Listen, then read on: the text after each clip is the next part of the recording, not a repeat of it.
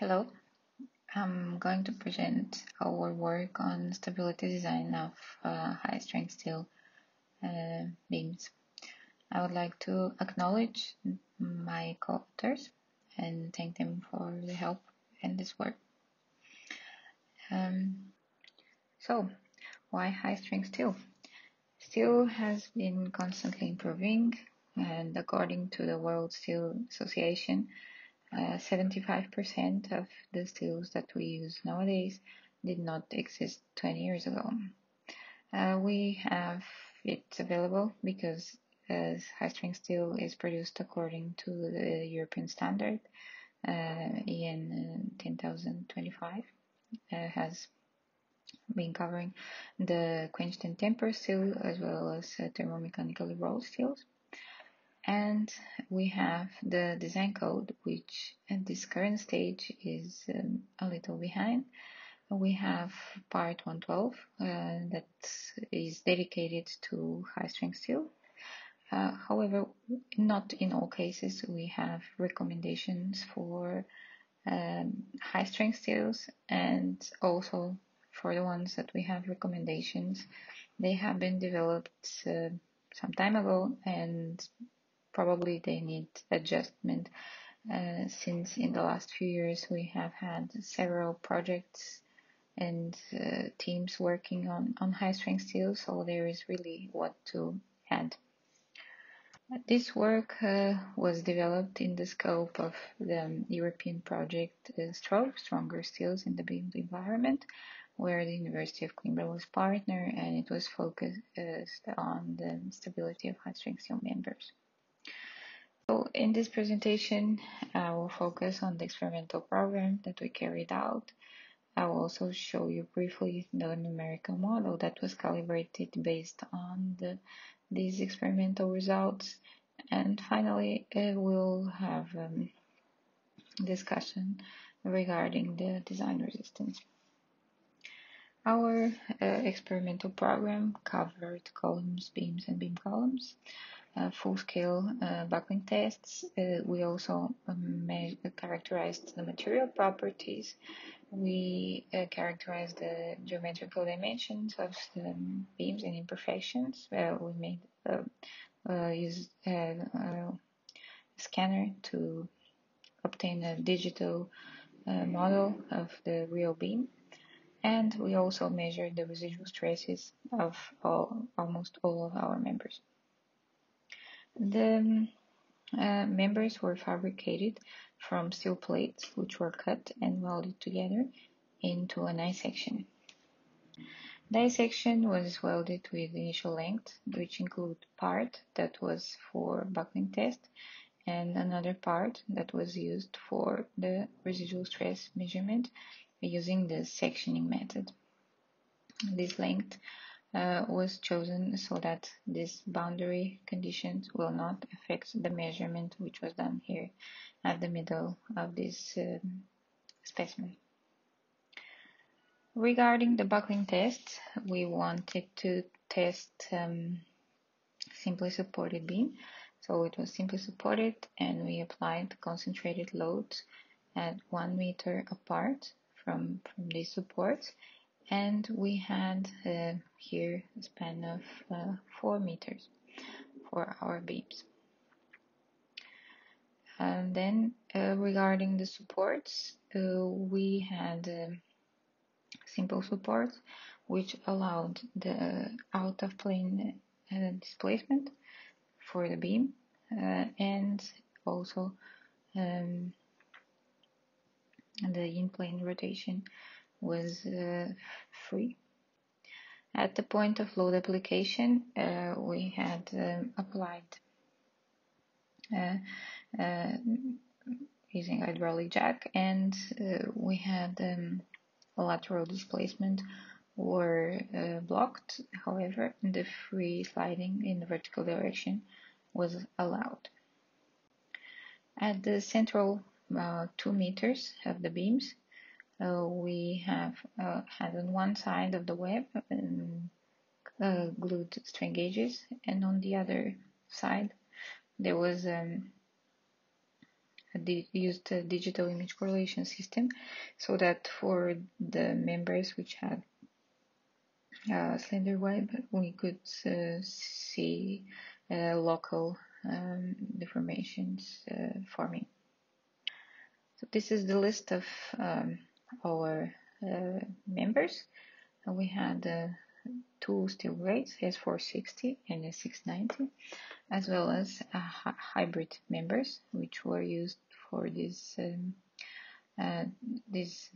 section of height of 700, and also a set of monosymmetric sections.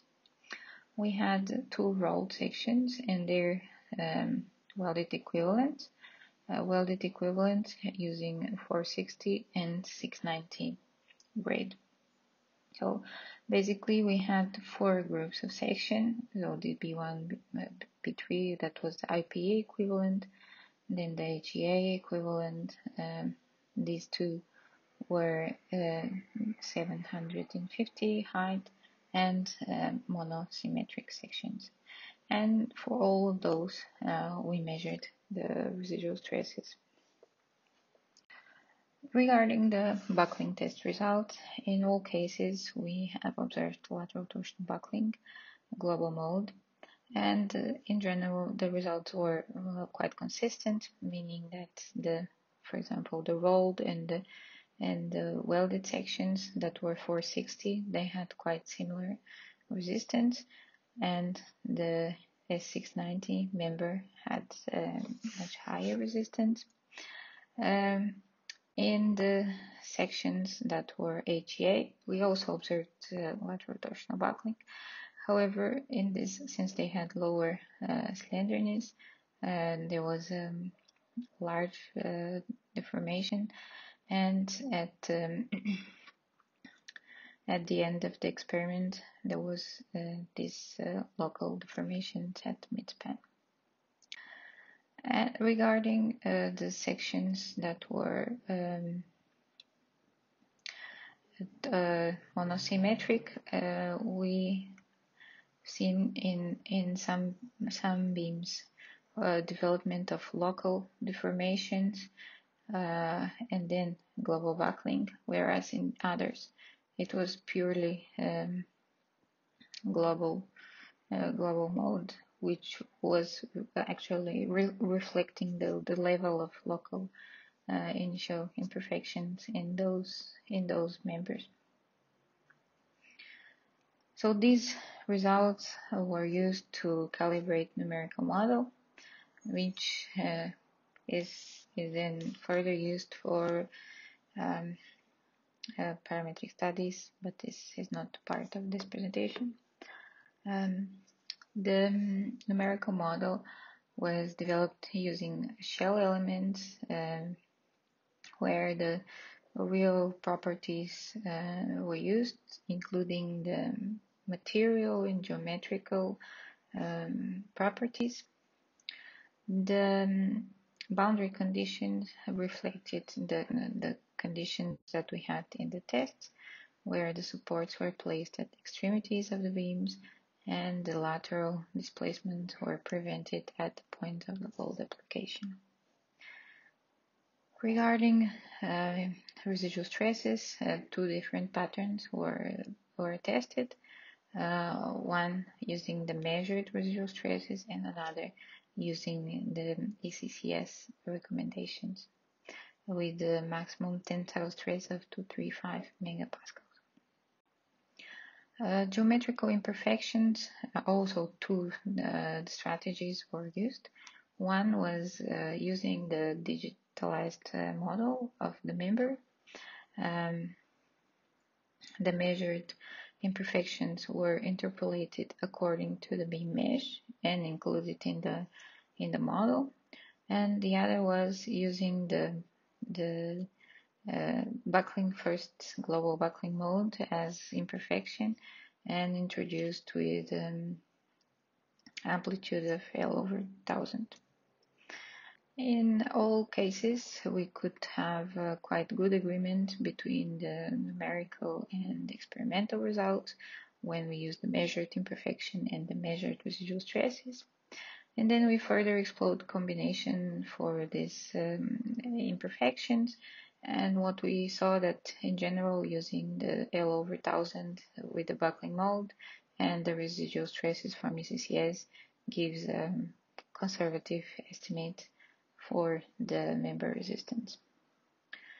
We went further and tried to compare how our measurement compared to what we have in the Eurocode right now.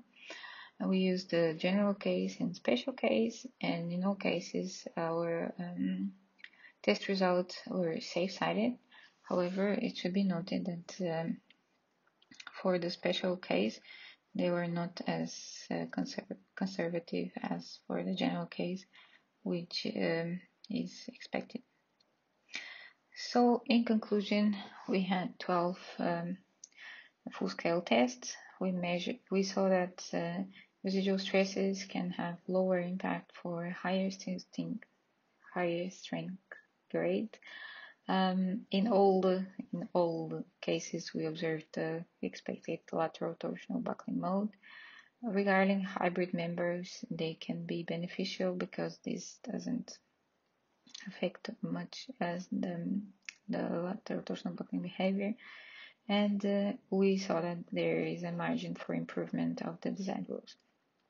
And here I leave a note that if you would like to consult this work in more detail, it's already available in the journal Thin Wall Structures, so that you can read it in more detail. And now, ready for the Q&A part.